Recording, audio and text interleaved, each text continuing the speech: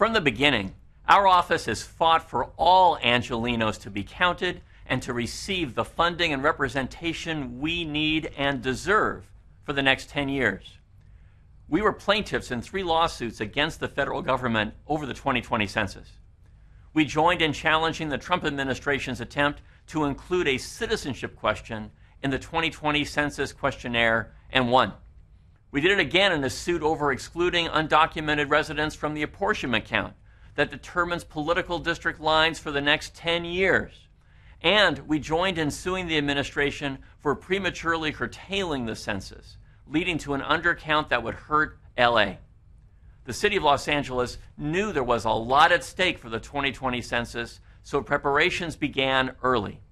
In 2017, Mayor Garcetti reestablished the Office of the Census and instructed all city departments to begin developing and implementing census outreach plans.